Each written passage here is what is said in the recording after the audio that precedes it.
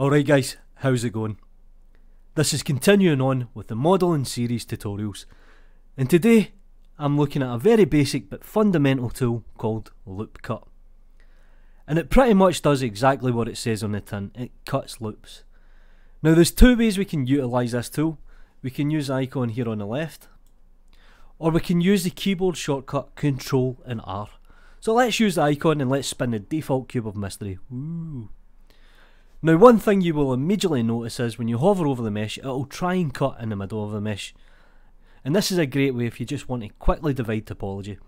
And it's a simple click. So let's say we want to make a cut but we want to move the actual loop. If we hold in the left button when we cut, we can actually drag the loop. So we can do something like this. Now one thing you may have noticed is this tool actually has properties. So let me spin the default cube of mystery and let's make a simple cut in the middle. Now number of cuts, that'll put the number of cuts up. Smoothness, now the best way I can describe smoothness is if you think of it as a taper, so we can actually taper the mesh in or out. We can control the fall off method, so we can change this from something like inverse square to smooth. And factor will move the edges left and right, or up and down in this case. So let me show you the difference between using the icon and the keyboard shortcut. So I'm going to drop down the tool, I'm going to hit box select and I'll just use Ctrl and R.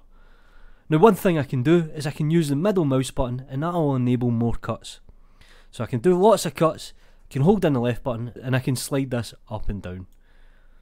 And that's why I recommend you should probably use the keyboard shortcut. It gives you a little bit more control and it's a bit faster at times, so you can actually start doing things like this.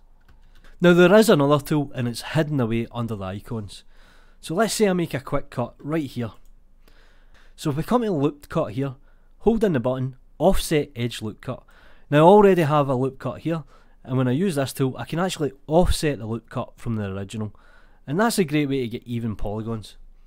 And that's pretty much the basics of the loop cut tool. Do me a favour guys, like the video, subscribe to the channel, follow me on Twitter because I've got no mates. You know what to do. Peace.